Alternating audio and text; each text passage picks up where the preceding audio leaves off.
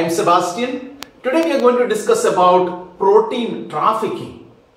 If you look at a eukaryotic cell, more than half of the cell volume is in the inner cellular compartments. For example, about 54% is occupied by cytoplasm. In the remaining 46%, they are all trapped in inner cellular compartments. For example, out of this 46%, 22% itself is occupied by mitochondria.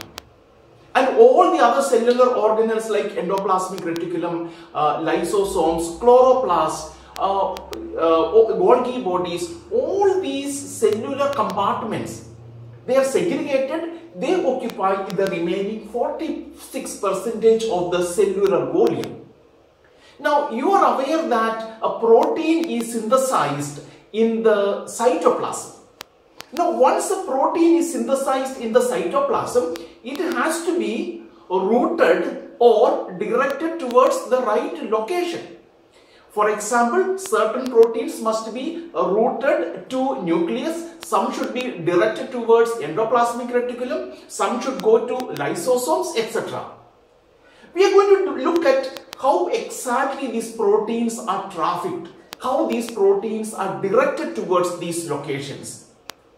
If you look at the type of direction, type of transport, there are three different major types.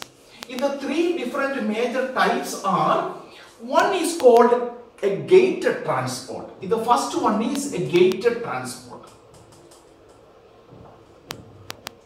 What happens in the gated transport is topologically equivalent spaces. So, transportation occurs to topology equivalent spaces. For example, transportation of cytoplasm to nucleus. So, it is topologically equivalent. The second type of transport is it's a transmembrane transport. So, you need a transmembrane.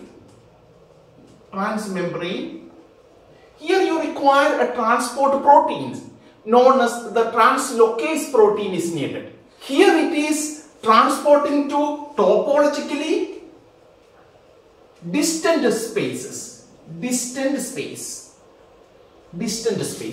So by using a translocase protein. And in the third type of transport mechanism that is seen is vesicular transport. So what happens in the vesicular transport is, it is again to topologically equivalent space. So what happens here is, we can see that Golgi bodies or endoplasmic reticulum to Golgi bodies.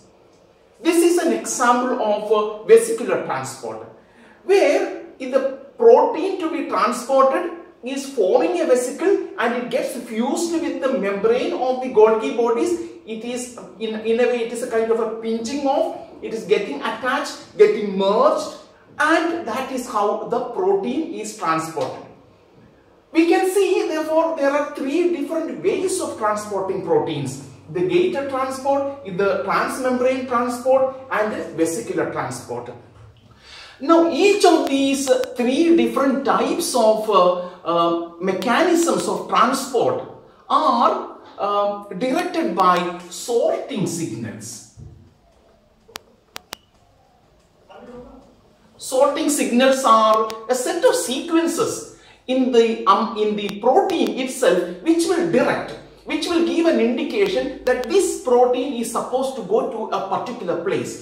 And these signals are identified by a receptor which is present on the right location. For example, there will be a particular signal that is directing a protein to a nucleus, and nucleus will have a receptor which will identify this particular signal, and that protein is taken inside.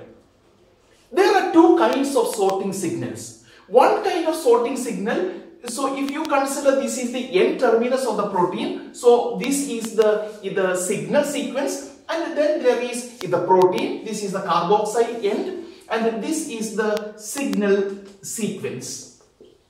Normally in the signal sequence that has been identified so far, that will have about 15 to 60 amino acid residues. And these are normally what is found is it has a heavy load of hydrophobic amino acid like lysine, arginine. These are the amino acids that are normally found on these signal peptides. Now this protein, it will fold. This will fold itself into, you can say that, okay, this protein is folding and this is the signal peptide. And once the protein is directed to a place, this can be cleaved. This can be cleaved by an enzyme known as a signal peptidase enzyme.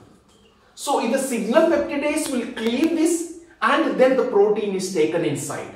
One kind of mechanism to transport a protein to a particular location. Another kind of mechanism to transport a protein to a system, a location is another kind of signal which is found. You have a signal here, then a stretcher protein. Okay, let me put it this way. So there is a stretcher protein, another pen we will use, stretcher protein, another stretcher protein, another stretcher protein. Okay, and here is a signal peptide, here is a signal peptide. What will happen is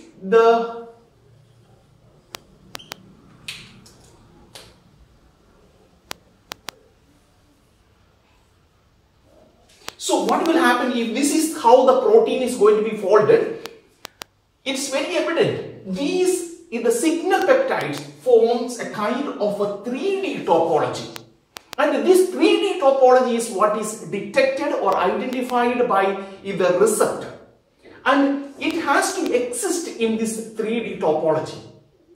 Therefore, it is very difficult to analyze and study this kind of a topology in the native form.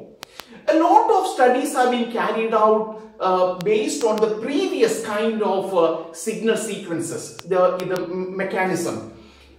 Genetically engineered signal sequences have been added or chemically added to a particular protein, and it has been monitored how exactly this protein is transferred to a particular location. There is a technical difficulty involved at the moment in creating this kind of a 3D topology and to allow a protein to route or send to a particular location. So we have quickly seen in the problem associated with the types of transportation that happens in a cell and in the kind of signals that are used in transporting proteins.